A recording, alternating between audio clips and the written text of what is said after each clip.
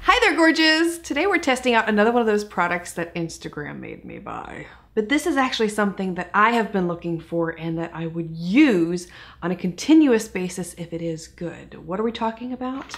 Leg makeup. Finally, someone has created it. Now, I know there have been other leg makeup products out there, but I've tried those too. We're talking back in the 90s when they were coming out on the infomercials and all that. They aren't worth a crap. Don't get me wrong, I love my pale skin. I do. But when you have pale skin, everything shows through. I bruise like a peach. I am a klutz.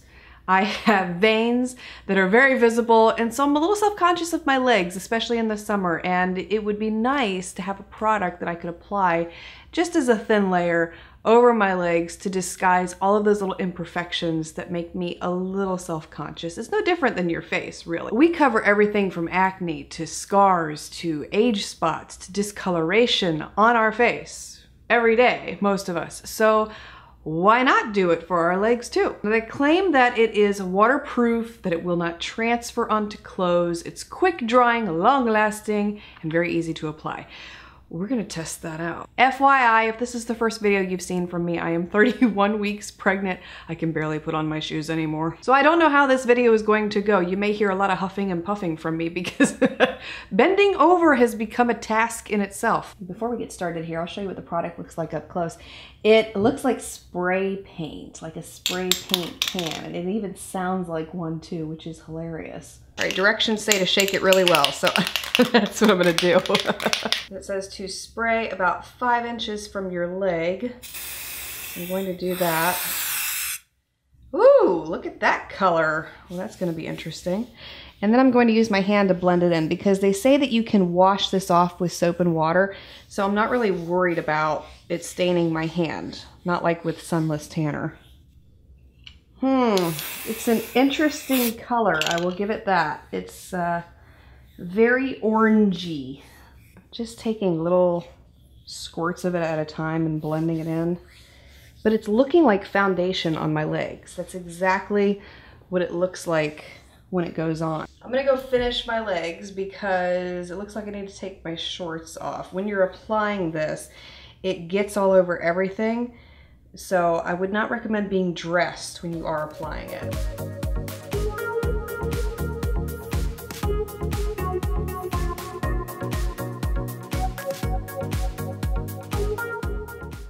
Final verdict with this stuff. We'll start with the pros because I'm a positive person and I like to focus on the things that actually did work with this stuff. It does dry very quickly, just like they say. It is 100% waterproof and it does not transfer onto your clothing. Really love all of those qualities about this product. However, I thought I would like the matte texture of it, but it looks, make my legs look old. The matte texture just brings out dry skin. And I also noticed that in little areas on my legs where I hadn't applied enough lotion last night, it was pulling out those dry patches and making them very visible. I would prefer more of a semi-matte finish with this potentially. I like matte on my face, but not on my legs. Now I picked up the shade Light, but the color that came out was very orange in my opinion. It didn't match my skin tone and it was like a really bad Sunless Tanner that you apply to your legs. Thankfully you can get rid of this stuff, whereas with a Sunless Tanner you just have to wait for it to fade.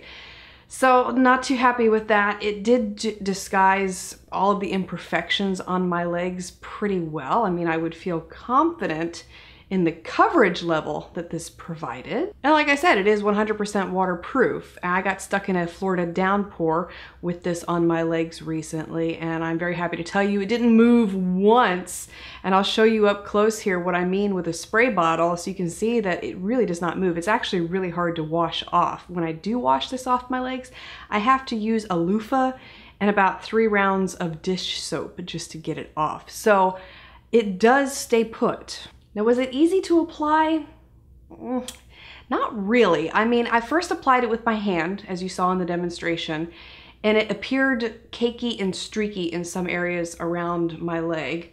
So I thought for the second leg, let me try it with a makeup sponge, see if that makes a difference. But no, the application was even streakier with the makeup sponge during application, and it started to shed. It's hard to explain what it did, but it almost dried too quickly in some patches and then became a scaly mess for blending, and the streakiness got worse and worse the more I used the sponge. So the only real way to apply this product is with your hand, but like I said, you get more of a cakey, very noticeable application when you do use your hand. Now I did try my tanning mitt, and that did the same thing that the makeup sponge did. It didn't really blend it in, and I feel like it dried the product too quickly, making it harder to blend in ultimately. And when you read the instructions on how to apply this stuff, just so you know, it's confusing. This is what they say.